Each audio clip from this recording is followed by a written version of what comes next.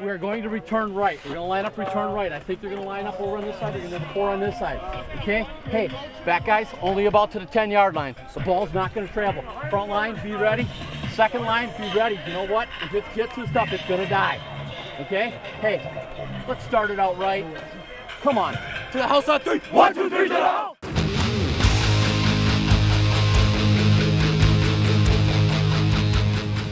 On October 26, 2012, the Monona Grove Silver Eagles traveled to Reedsburg to face the Reedsburg Beavers for the Level 2 Division III playoff game.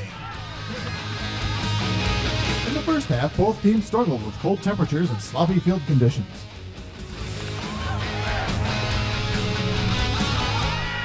Monona Grove, however, struck first on a long pass to running back Evan Oldenburg. After an Andrew Schukart extra point, MG was up 7-0.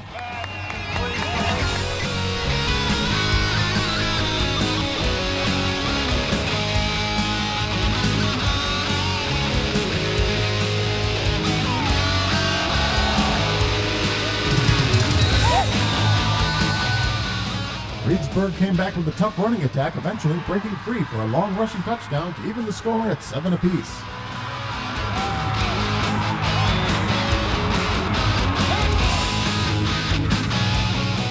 But in the waning seconds of the first half, MG pulled out a trick hook and ladder play from quarterback Brett Percy to running back James Connor, who then lateral to Marcus Goff for the touchdown.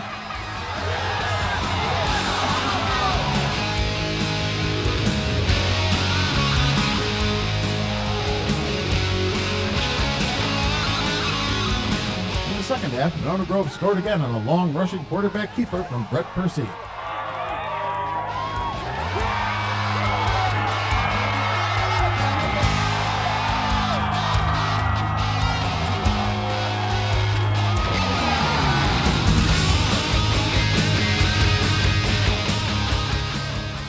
Neither team let up intensity, and the entire game was hard fought on both sides.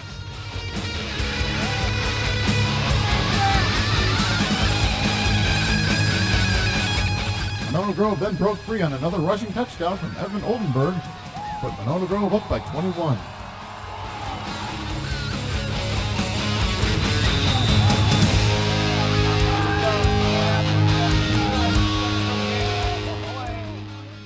Reedsburg made several attempts to get in the end zone one more time, but the Silver Eagle defense held strong. When time ran out, the final score was Monona Grove 28, Reedsburg 7. The win advances the Silver Eagles to Level 3 of the Division III playoffs, where they will play the 9-1 Mount Horeb Vikings at Monona Grove. Well, congratulations, Mike. Thank you. Hard-fought win. Seemed like that hook and ladder hole play there right before halftime kind of sparked the offense and sparked you guys. Absolutely. That's one of those big plays that's kind of a killer to them. In the second quarter, no question about it. We know that they were the better team in the second quarter. They were rambling, and we were, just trying to catch our breath. No question about it. But that's what's great about this team is when things don't go well, they still found a way. And I think that's a sign of a very scary and dangerous team.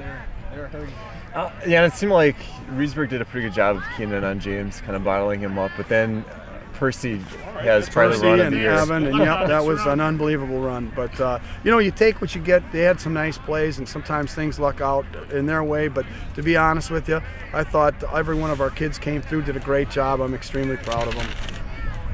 And defensively too, it seems like the unit's getting better at the right time. Yeah, well, we gave up the one run, and we had to make some adjustments. That outside dive, a keeper was just killing us. And they do such a great job of it. I mean, give them credit. Podger and their whole staff, they do a fantastic job. And give our kids credit because we did adjust to it. Took us a while, but hey, we found a way, so I'm really proud of our guys. Yeah, Sam Welsh, great game. Nice to see that kid. I know he had a couple of big interceptions. It was an interception, not a lateral. And the referee came over and said if that ball would hit the ground, it would have been a dead ball. So, yeah, you got to count that as a pick, but he was in the right spot, covering his responsibility, which was pitch man, and just happened to pick off the forward pitch. So, extremely proud. Sam made a great play, and as well as the interception down there as well. Now Mount Horeb next week then? Yep, Mount Horeb. Did they win? What was the final? They were killing 42-7 in the third quarter. Yep. So Mount Horeb, they're a great football team. They do a great job. No one's really found a way to stop them this year, so it'll be a big task on our part. Well, good luck, Coach. Thank you. Another win. Keep it going.